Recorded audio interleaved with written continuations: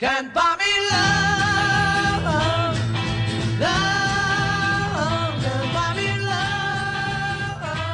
Hello and welcome to this free songwriting lesson courtesy of ultimatesongwritinglessons.com. In this video we're going to be exploring the Beatles' 1964 hit Can't Buy Me Love. We'll be taking a look at how Paul McCartney would have chosen the chords, the mechanics behind the song, and how you can apply the same techniques in your own music. Firstly, let's look at the chords used in the song and break down each section into its component parts. In the verse, we have the chords C, F, C again, G, F, and finally another C. In the chorus, we have E minor, A minor, C, E minor, A minor, D minor, and G. This song is in the key of C major, which contains the following notes: C, D, E, F, G, A, and B. If we then add to these notes by creating what we call the harmonized major scale, which in simple terms is basically developing each note into a certain chord, this gives us the following chords: C major, D minor, E minor, F major, G major, A minor, and B diminished. So we now have a list of chords all belonging to the key of C major. Incidentally, this applies to any major key. Once you have written out your major scale, the sequence of chords always goes major, minor, minor, major, major, minor, diminished. So you can apply the same concept to whichever key you're working in to provide your palette of chords. Incidentally, you might want to watch that last part again or write it down for future use. Once this is in place, we can go ahead and number each chord 1 through 7. Now let's look again at the chords used in the verse of Can't Buy Me Love. We have the following: C, F, C again, G, F, and once more back to C. When we look back at our harmonized major scale, we see they've exclusively used the 1, 4, and 5 chords, or C, F, and G. These are regarded as the strongest chord changes in Western music because of the way they resolve back to the 1 chord.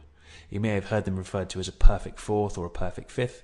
This is a reflection of their relationship with the 1 chord, or it's also known as the root chord. There are literally millions of songs that use the 1-4-5 progression. Listen to any Chuck Berry or early rock and roll recordings and you'll hear it time and time again. Probably the most famous example is that of the 12-bar blues, which uses the 1-4-5 chords to maximum effect. If you're looking at creating a strong or hooky verse or chorus, experiment with including these chords and you'll quickly see their value. Let's move on to the chorus.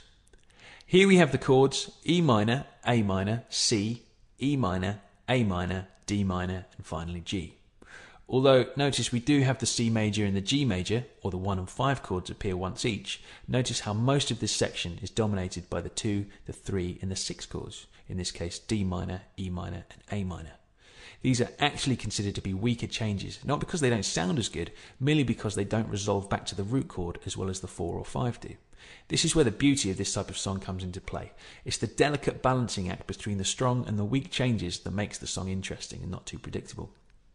Lastly, notice the final chord of the chorus is a G, our 5 chord, and the first chord of the verse is a C, our root, or our 1 chord. This specific chord change is regarded as the strongest chord change of them all, moving from 5 to 1. Notice how the song's chorus reaches a high point or climax when it lands on the G, effectively catapulting us into the next verse.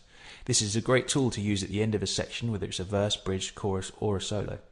To summarise, here are some key points to remember. Number 1. The harmonized major scale provides you with all the chords that belong to the key you're working in. You should experiment with these to create chord progressions for use in your songs. Number 2. The 1, 4 and 5 chords are the strongest changes. Number 3. Try using a mixture of strong changes in your verse with weaker changes in your chorus, or as is more common, try it the other way round with the chorus using the stronger chords. This helps to create interest so the song doesn't sound too predictable. Number 4. Experiment with ending your verse or your chorus on the 5 chord, moving to the root chord or the 1 chord at the beginning of your next section to create a climactic effect. Okay, that's all for this lesson. Feel free to go back and watch this video several times over. I recommend you take some notes too and have them to hand next time you sit down to write a song.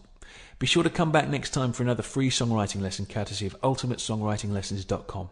You can find out more, including how to create great melodies, write better lyrics, how to smash through writer's block and massively improve your songwriting skills, guaranteed, at www.ultimatesongwritinglessons.com.